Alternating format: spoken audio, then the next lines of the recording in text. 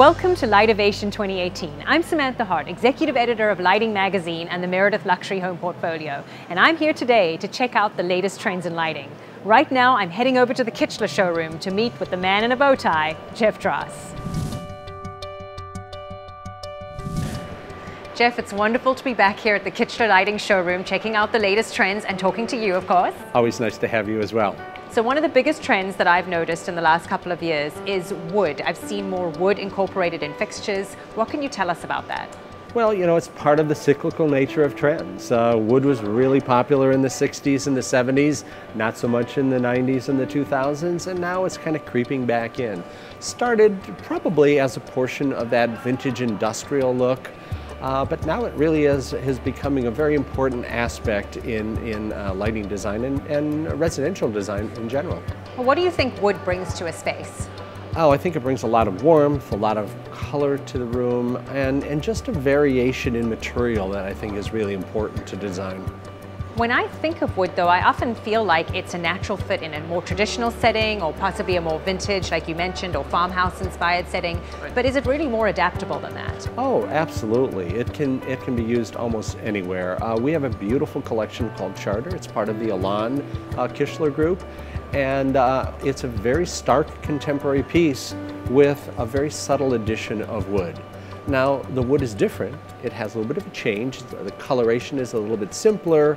There's a little bit less grain. It's a smaller piece of wood, but it absolutely makes a dynamic addition to a contemporary product. When you're choosing wood, is it important that you match your woods throughout your house? Back in the day, that was very important. Is it still?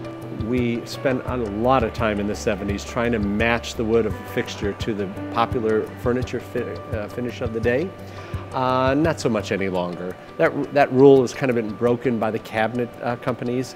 They developed upper cabinets that were different than the lower cabinets, and the island was different than the other two. So I don't think that means anything any longer. And in terms of finishes, I'm seeing a lot of sort of lighter, brighter finishes.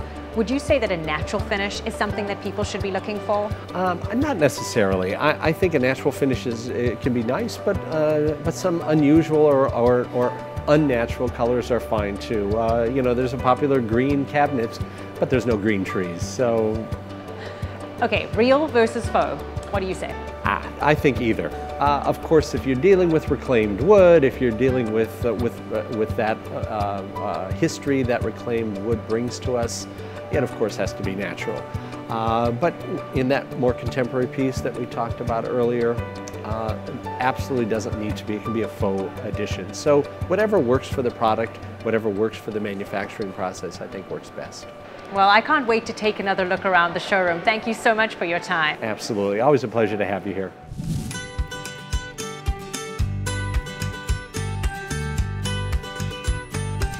Thank you for joining us at Lightovation 2018. To learn more about the latest trends in lighting, pick up a copy of Lighting Magazine on newsstands now or visit us at alalighting.com.